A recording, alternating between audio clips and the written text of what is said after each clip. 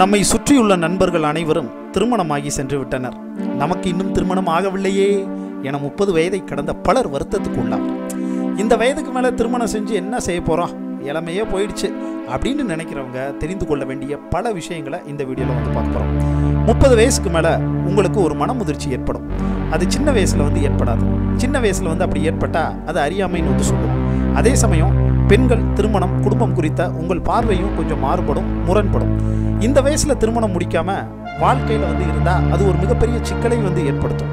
விவாகரத்து, வீண் சண்டை, இது போன்ற செயல்களில் ஈடுபடவும் மனசு கல்யாணத்துக்கு அப்புறம் தோணும். லேட்டாக கல்யாணம் பண்ணால் மனைவியிடம் எதுக்கு எடுத்தாலும் சிறு பிள்ளை போல் சண்டை போடாமல் இருப்பீர்கள். உங்கள்கிட்ட ஒருவித அமைதியும் பொறுமையும் சேரும். அற்ப பொருட்கள் மீது ஆசைகள் படிப்படியாக குறையும். தேவையானவை எது என புரியும். உங்கள் ஆரோக்கியத்தின் மீது அக்கறை ஏற்படும். மனைவியின் உடல்நலம் மீதும் அதீத அக்கறை காட்டுவீர்கள். சிறு வயசில் உள்ள உறவு ஆர்வம் 30 வயதுக்கு மேல் குறையுமா என கேட்பவர்களுக்கு கண்டிப்பாக குறையும் என்றே சொல்லலாம்.